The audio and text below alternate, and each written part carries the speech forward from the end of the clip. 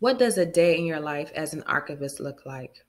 As an archivist at ASU, I respond to the research needs of patrons. A lot of patrons enter special collections or archives seeking information in archives as well as special collections, which include our yearbooks and journals, as well as books. Another duty that I'm tasked with is conducting research of my own.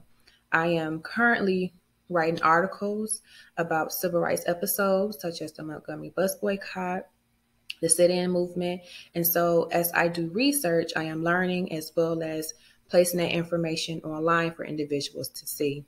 I also check in and out materials such as books for patrons to see and for them to review.